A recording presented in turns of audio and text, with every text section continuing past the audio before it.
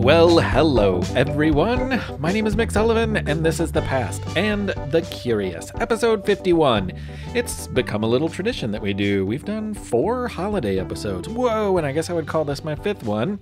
And we've settled into this thing that I really like, where we tell the stories of some toys or, some things that are very common in the lives of children. So today you're going to hear the tale of A.C. Gilbert, who invented many things, some of which were wildly dangerous. And before that, though, a really fun story that I have a lot of friends helping out with. It is the story of Joseph Merlin, the man who is credited with inventing the roller skates. There are other versions of the roller skates that show up on the historical record before this, but it was a big moment for the roller skate, and it makes for a really funny story, too. You're going to hear, in that story, my friend Scott Moore made some amazing music, more about him at the end, and friend of the show, Scott Alsop, all the way from Romania by way of England. And so much more stuff. Mr. Eric's going to be on the show, but we got to get started, so let's go. In the 1830s, a brilliant English mathematician named Charles Babbage would dream up the analytical engine, which most people agree was the first automatic digital computer. Famously, his friend Ada Lovelace was considering Babbage's computer when she published what was basically the first computer program. Now, the actual computer wouldn't be created during either of their lifetimes, but their well-planned ideas were enough to change the world. And don't get me wrong, you wouldn't have been able to play Minecraft or Among Us or even Solitaire on a computer like this, or anything.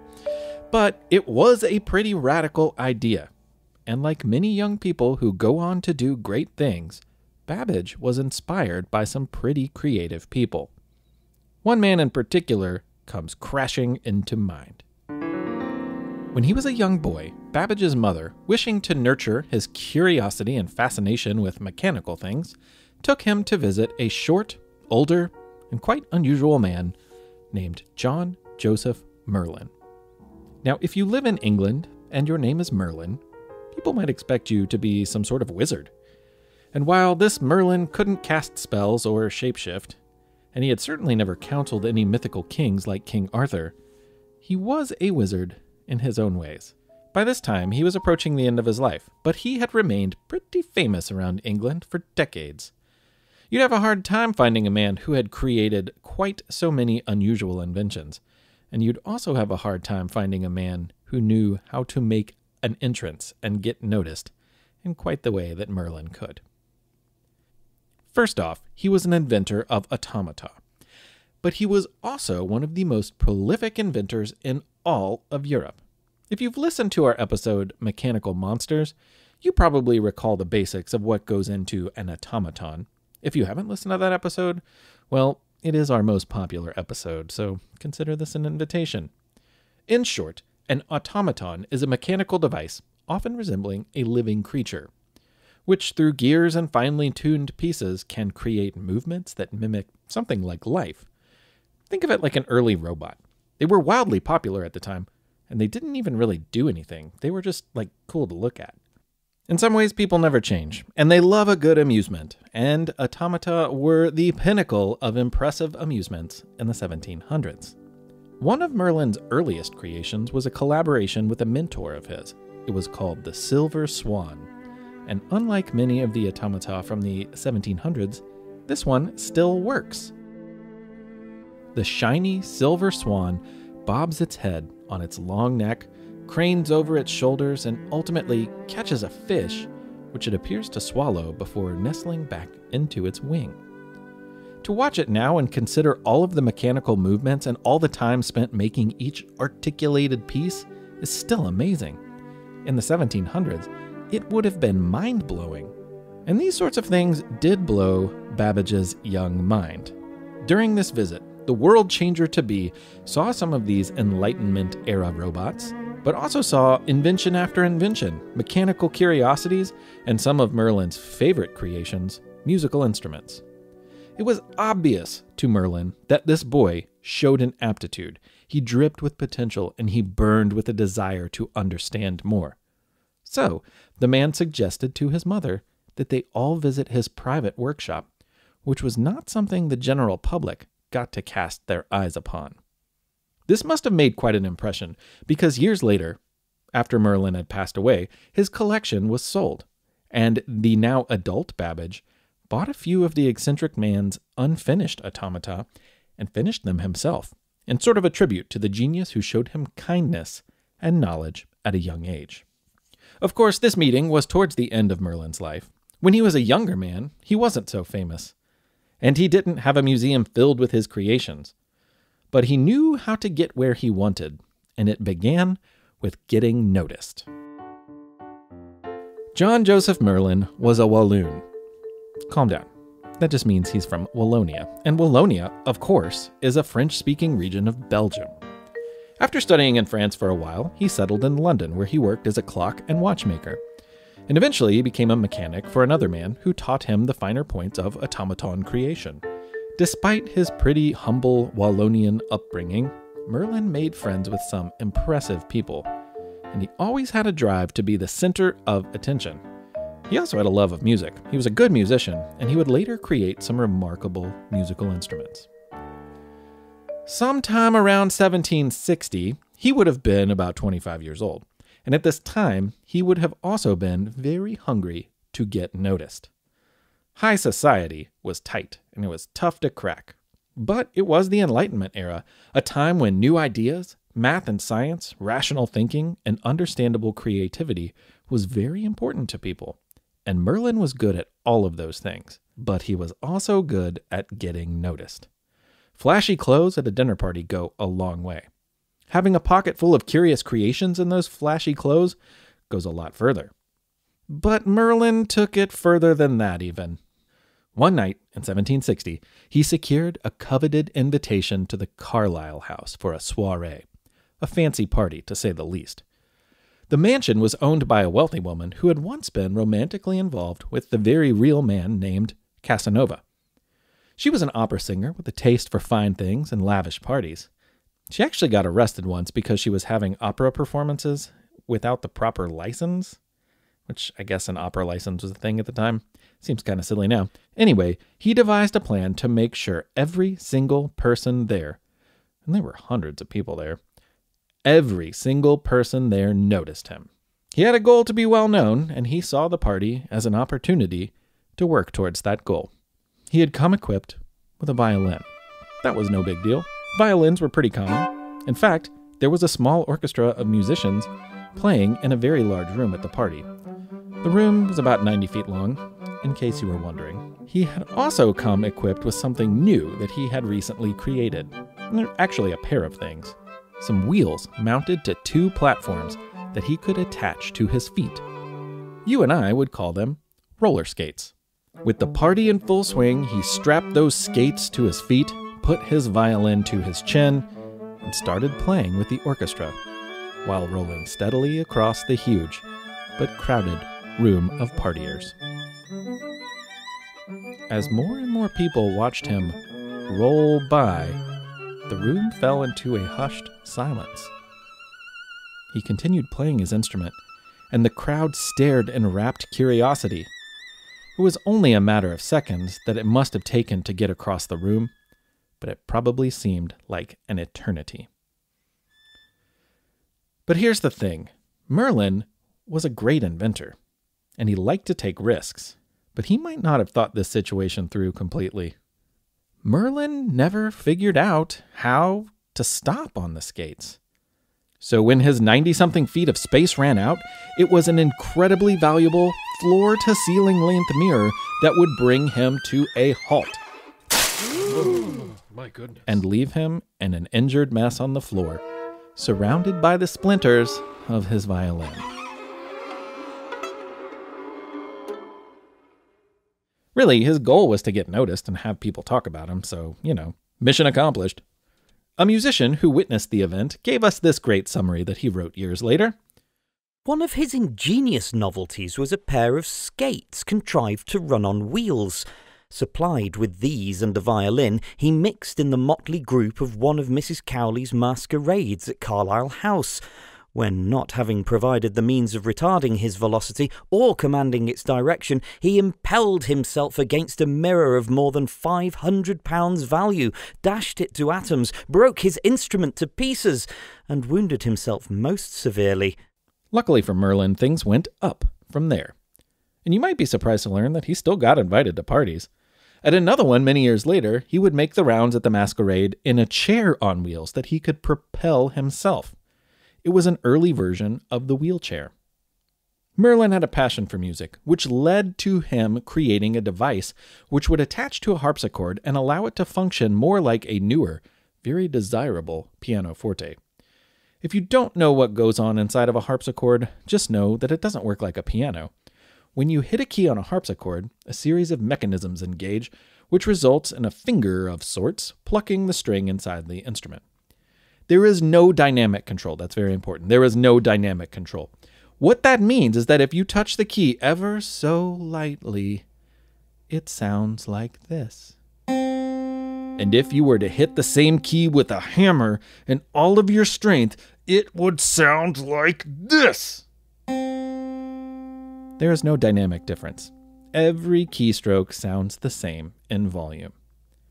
The pianoforte, which is basically what your idea of a piano is today, changed all of this. There are soft, tiny hammer-like things attached to each key, which will hit the strings inside differently depending on how hard you press the key. With this newer instrument, you can play soft, you can play loud, and you can play in between. In fact, the word piano actually means soft, and the word forte means loud. So you can see why the pianoforte wound up with the name. He also invented a piano that would notate music you played onto a piece of paper.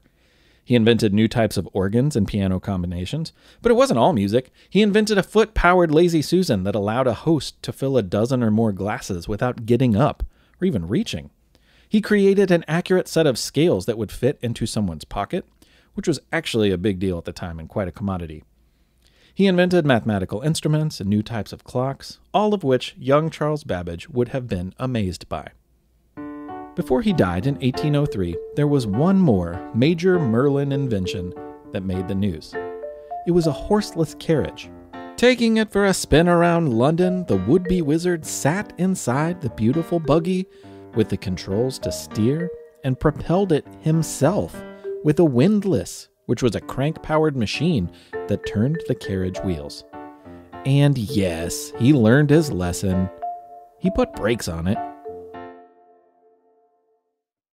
It's time for You Have 30 Seconds, and it's Max from a submission from a while back. Take it away, Max. Very interesting stuff. Hello, my name is Max, and did you know there was a prison island that was said to be inescapable because of the high security and frigid waters? But in 1962, free people escaped Alcatraz. These free people were John Anglin, Clarence Anglin, and Frank Morris. They had constructed rafts made out of raincoats and drilled holes in their walls using drills made out of a spoon and a vacuum cleaner. They successfully escaped Alcatraz, and to this day, they have not been found. Oh, such a cool story. Thanks for sharing, Max. Someday I'd like to go to Alcatraz. I've been to San Francisco, but I didn't go to Alcatraz. I don't know why. Anyway, thank you. And if you have 30 seconds that you would like to submit, then there's instructions on our website. Have a crack at it. It's a lot of fun. All right, what comes next? It's quiz time. It's quiz time. It's quiz time. Time. That's right, my friends. It is quiz time. Again. Question number 1. What popular toy was invented in 1943 by a man working with springs to try and keep sensitive equipment steady at sea?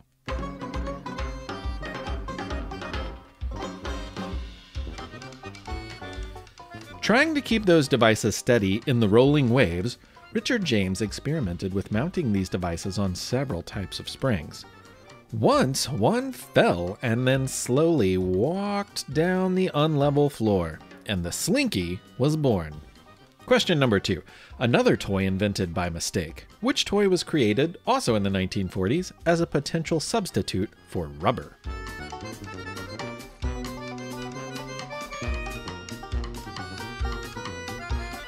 Rubber was created from natural substances found in certain trees, but there was a shortage during World War II, so scientists tried to create a synthetic version. One failed attempt became silly putty, which someone had the brilliant idea to sell in a batch of Easter eggs that they bought very cheaply. Silly putty, by the way, is a non-Newtonian fluid and bounces very high when thrown, but if you hit it with a hammer, it can shatter. Okay, question number 3. What's brown and sticky? A stick. A stick is brown and sticky. That one always kills me. But it's not just a joke. The stick was inducted into the Toy Hall of Fame in 2008. It makes sense, as many people believe that it could easily have been the very first toy. Anyone who has ever seen a young child playing with a stick should know that it can be just about anything. The mark of a good toy is one that makes you use your imagination, and a stick does just that.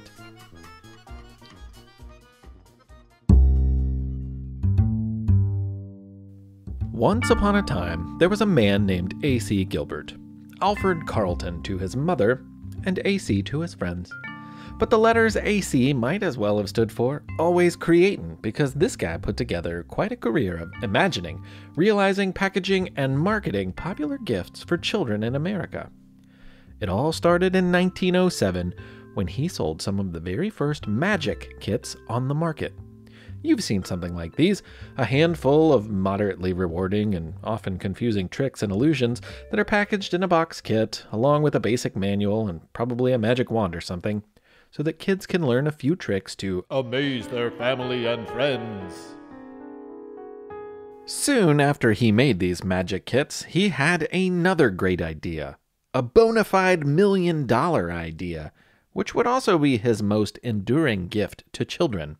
I'll tell you about that in a second. But with magic kits and a $1 million idea already in his pocket, you would assume a man like this would take a break. But no, remember, this is Always Creatin' Gilbert we're talking about. As you'll see, he worked all the way into the middle of the century. Things were very different by the time he and the rest of the world reached the 1950s, which was towards the end of his career. But he was still very ambitious. World War II had happened, and people were intrigued and terrified and curious about atomic energy and all of the things that science was dreaming up, which was a lot. Space was calling, new inventions were being created every day, chemical discoveries were making lives easier, and every country was working hard to be a world leader. Many believed that America wasn't going to have enough future engineers, chemists, or scientists, so A.C. Gilbert created an entire line of toys to get kids excited about these things. In retrospect, they may have been the most dangerous toys the world has ever seen. And we'll get there too, so hang tight. Alfred Carlton Always Creatin' Gilbert was born in Salem, Oregon in 1884. Early on, he developed a fascination with magic. Performing magicians were wildly popular throughout the 1800s, and A.C. definitely got caught up in that excitement. And as a young man, he caught a bunch of other people up in it too, because he himself became a very good magician. When it was time for college, he considered hanging up the rabbit and hat while attending the prestigious Yale University, which sat all the way across the country in Connecticut. His plan was to be a doctor. Nothing really kept him from achieving that goal. His grades were great, and he had an aptitude for medicine. But he just couldn't quit the magic bit. The passion worked out well for him, actually. He paid for his own expensive Ivy League tuition by earning money as a part-time magician. And passions are just that, passions. He loved magic, so when he considered the ample money he was making by the time he graduated Yale, he figured he'd pause the whole doctor thing and keep abracadabraing, for a while at least, to see where it led. It probably wasn't what his mother wanted for her little Alfred Carlton. She probably would have preferred a Yale doctor to a magician. But sometimes the magic life just chooses you. But this was important because life as a magician gave him a close-up view of people's appetites for illusion and legerdemain, which is a fancy word for sleight of hand. Though he often warned, "Don't try this at home," he realized some people, especially kids, might actually like to try it at home. So that's how he got the idea to package the kids' magic kits for sale. Thus began the first creation of many creations he'd always be creating. And he formed the Misto Manufacturing Company, which would lay the groundwork for the rest of his life. The magic kits sold well enough to pull him away from magic performance and push him towards the toy business. Of course, real magicians were not happy about the kits. A magician is never supposed to tell their secrets, and the kits certainly violated that magician's code. Maybe AC figured if a magician couldn't tell his secrets, he could still sell his secrets. This all happened around 1907. The next year, in 1908, he took a break from work with Misto to travel to that year's Summer Olympics in London, England. And wouldn't you know it, AC won the gold medal for pole vaulting. Turns out, AC could have also stood for Airborne Competitor. It's not like he just joined the competition and won. He had been a high flyer in college, and even held the pole vaulting world record for a period of time. In between pre-med classes and money-making magic engagements, he propelled himself into the air at increasingly great heights. Maybe the air up there helped him think, because he landed back on the ground with more ideas. While riding a train to a meeting in New York, he had the greatest idea of his life. New York in 1912 was a gigantic industrial metropolis that was constantly pushing the limits of engineering. Everywhere you looked, the eye was met with a wondrous, futuristic mix of steel beams and cast iron fixtures, many of which were held together with giant bolts and screws. This really got his gears turning, and cables stretched overhead, and in much of the city, including the railway that was carrying him to his meeting, they were converting to electricity. He watched the workers running the electric cable on giant steel girders that were made from smaller pieces bolted together. Immediately, the idea formed in his brain to make an engineering toy for kids. And as soon as he got home, he and his wife were spread out on the floor and the kitchen table, cutting cardboard models of his idea to run tests. The result would be known as the Erector set, a toy that would sell millions and millions of sets over the decades. If you're not familiar, the Erector set comes with a bunch of metal parts in several sizes, real bolts and screws, and in some cases even small motors. It gave budding engineers the opportunity to build things like miniature buildings, those girders he saw, functioning mini Ferris wheels, automobiles, or anything else they could imagine with the provided parts. It wasn't the first construction-based toy, but since it was metal, customizable, and required tools, it felt very real, and as a result became very popular. It was a perfect toy for the time, and it made A.C. Gilbert an important figure in the toy industry. Just a few years later, however, in 1918, America was deeply involved in World War I. The country was struggling to supply troops who had been sent to Europe. Materials were needed and factories were required to make those materials. Non-essential items were on the chopping block. And in the fall of that year, the government decided that toys were not essential. More so, the materials and the factories where toys were made could be useful to the war industry. To the sadness of many, these governmental Grinches shut down factories like Gilbert's. But a group of toy makers got together and sent AC to speak to Congress. He defended the need of toys for children, and among many things, he said, "America is the home of toys that educate as well as amuse, that visualize to the boy his future occupations and start him on the road to construction and not destruction." He showed examples of the toys that they were keeping from the market and said, "Not only were these construction toys valuable learning tools, but they showed the long-term effects of fostering inventiveness, creativity, ingenuity, and problem-solving abilities." The government Grinch hearts grew 3 times that day. Turns out AC could have also stood for, "All right, Christmas!" because that year he became known as the man who saved Christmas. The government changed their grumpy minds and reopened the toy factories. Now, let's not ignore the 800-pound gorilla in the room, which is that his statement was solely focused on the needs, creativity, and potential of boys. While it was a common thought at the time, that doesn't make it right because, well, it's not. But more on that at the end. After this, AC's company experienced years of growth and expanded into many things, including trains and microscopes and more. But sometimes the decisions they made were questionable when it came to safety.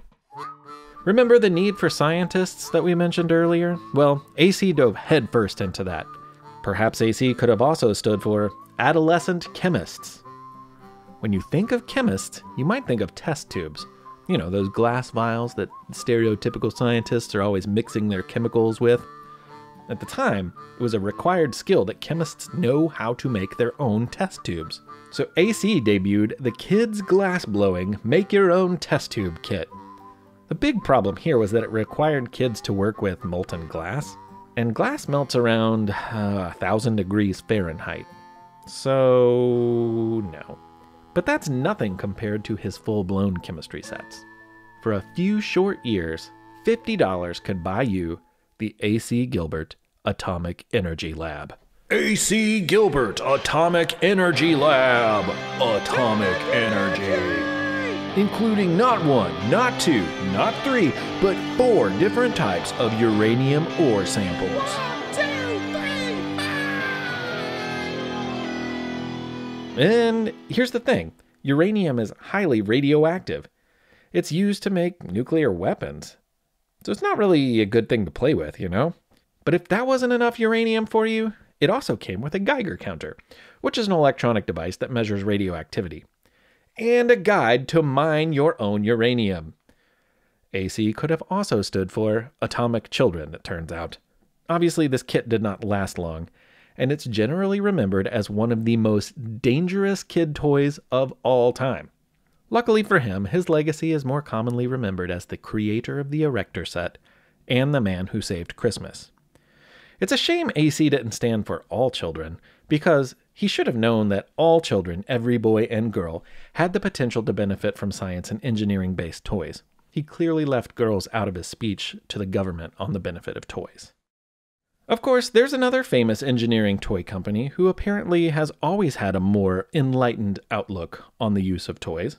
Just a few years ago, a parent opened a box of Legos that had been unopened since the 1970s, and inside they found an unusual statement printed on the back of the instruction sheet. This person took a picture of it and shared it on the internet.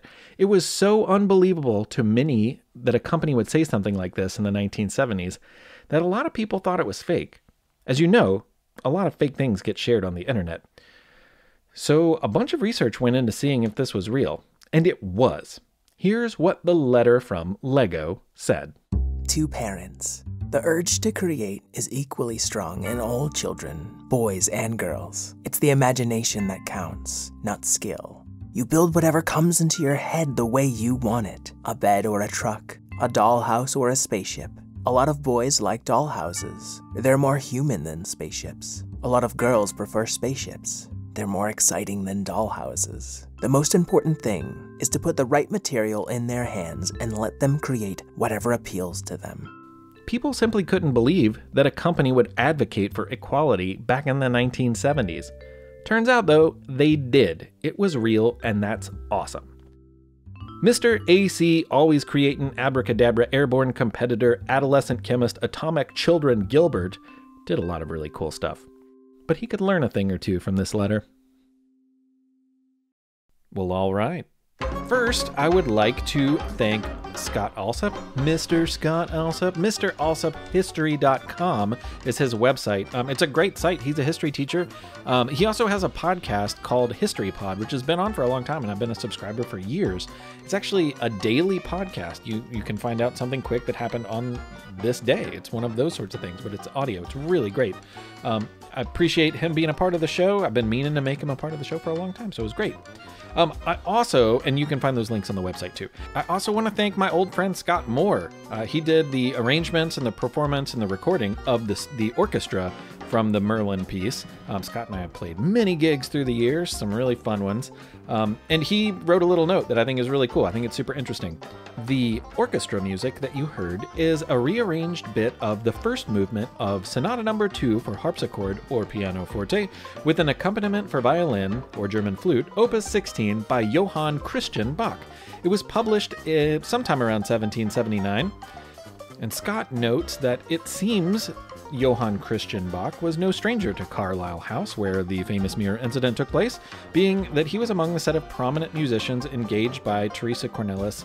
So even though this piece was written a few years after the heyday of Carlisle House, we both like to imagine that J.C. Bach might have been on the bandstand the night that Merlin had his skate with Destiny, and I have seen many sources stating that those two men did have a relationship and were friendly, maybe even like really good friends. I also need to thank Mr. Eric from What If World. Always a treat to have him on the show, and if you don't listen to What If World, I recommend it. It's one of my faves. All right, now Patreon people, holy cow, there's a lot of you to thank, which is awesome. By the way, all you Patreon people, if you didn't know, or if you want to be a Patreon person, there's actually a bonus short that I just posted on there. So if you're a Patreon person, go find it, listen to it. It's actually about the history of Play-Doh, so it's pretty good.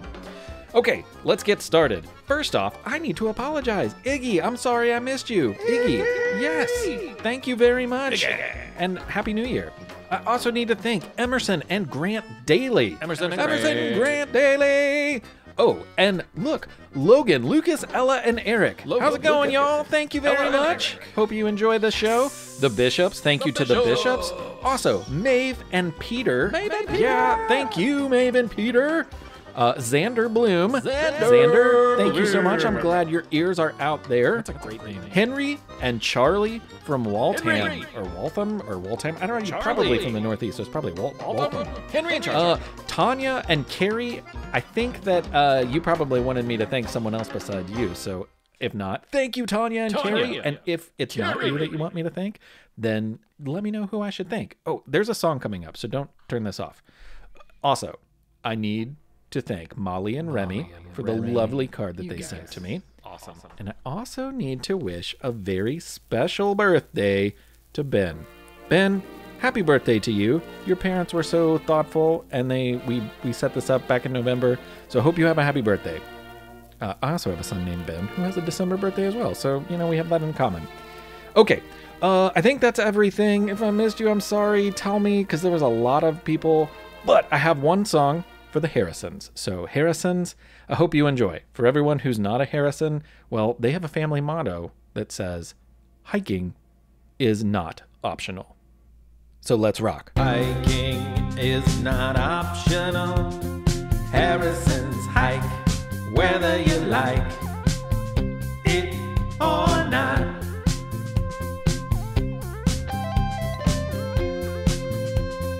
Hiking is not optional. Harrison's hike, whether you like it or not.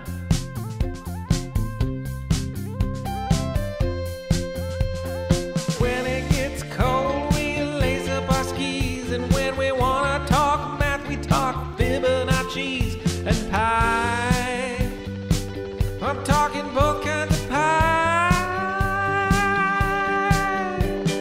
Hiking is not optional. Harrison's hike, whether you like it or not. Hiking is not optional. Harrison's hike, whether you like it or not.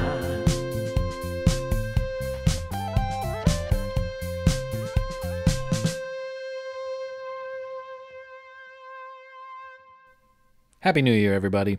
My name is Mick. This has been The Past and the Curious. We'll talk to you in 2021.